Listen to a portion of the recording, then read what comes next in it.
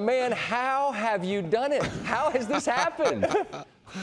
Oh my gosh, I have no idea. A lot of camera tricks, I think. Golly, man, I'm watching that back and seeing all the highlights throughout the season's been a lot of fun tonight. Being with these guys, calling this game.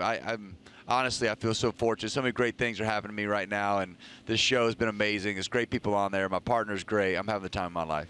It's fascinating to me how many athletes have gone on there, and then you become famous in a completely different world. I mean, you're a ball player, so the sports fans know you, but what is it like now that you're on this show that has been this phenomenon for almost like 25 years or something?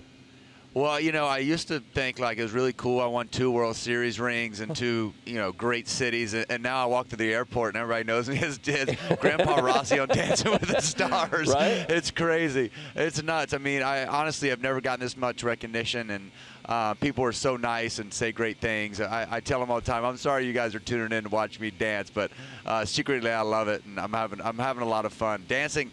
I've lost about 12 pounds. I'm in great shape and made it to the finals. I don't even know how this is possible. All right, so look, you mentioned the World Series wins. I'm not going to ask some ridiculous question about would it mean more. What would it mean, though, if this sort of underdog story gets paid off and you steal the title? Well, I feel like it's the biggest compliment you can get when somebody votes for you on a TV show. I think that's really cool. But I'm rooting for Lindsay. You know, she has never gotten the Mirror Ball trophy before. She's been in the finals every year that she's been on the show, and so I'm here trying to get that Mirror Ball for her. I want her to get a championship. I've got 2. I tell her all the time. I've got 2. I don't need another one, but I want one for you.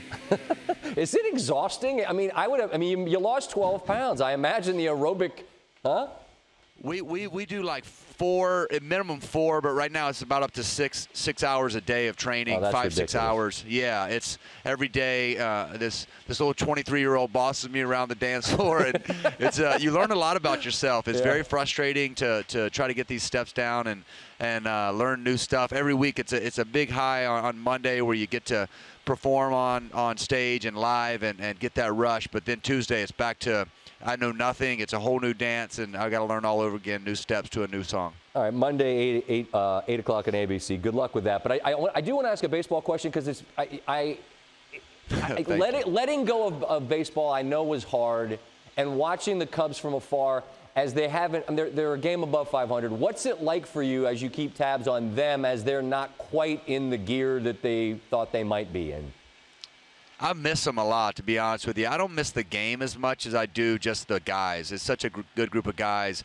I want to be in that battle with them. I want to be in that locker room, that dugout with them. I miss a lot of my teammates. It's been great to be here with the Red Sox and some of these, even Dexter with St. Louis, some of these guys I've played with.